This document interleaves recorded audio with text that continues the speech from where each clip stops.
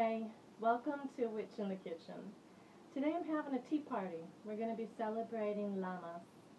And I've asked all of my friends who are coming to bring something to give away today to help celebrate this first harvest. The reason I'm asking them to do this is because often we will find ourselves in the mentality of lack. You know, you can hear it in our languaging when we say, I can't do this until I have that, or even, I wish I had this thing over here.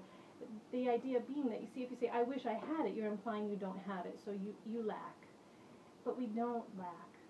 And I've asked everyone who's coming to give something away. The deal is, it has to be something they already have or something they've made. Because if you've got it and you can give it away, then you don't lack. I want to try to change the ways of thinking about abundance right now, and this is a perfect time to do it. It's supposed to be bountiful. The harvest is just beginning, so even if we maybe aren't seeing it quite the way we want to just yet, trust that it's coming. Hang on, we're still harvesting. It's just beginning. So it's got to be something that you have and you're giving it away. The other part of it, it needs to be something that you want to receive. So magically speaking, you are giving that thing that you wish to receive. You are using sympathetic magic. I want to receive a little extra cash.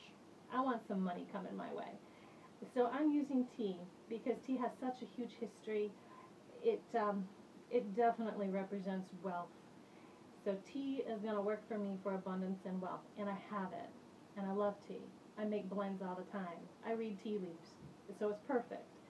The other thing I'm doing is I'm adding to this tea this little caramel apple cider mix, and it's something my mother-in-law gave me, so I think that adds a little extra juju, because if you know my mother-in-law, this woman can manifest like you wouldn't believe. I don't even know how she does it, but I figure it's got extra oomph to it if I use something that my mother-in-law gave me.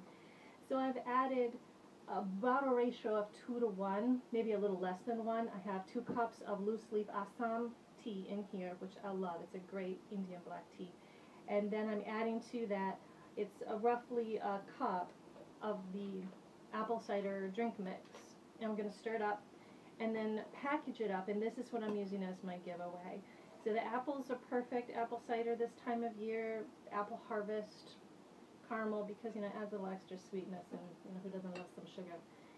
So we've made up the tea. I'm going to package it up.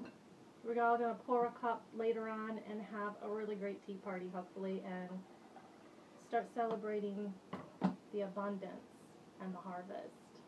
Happy Lammas.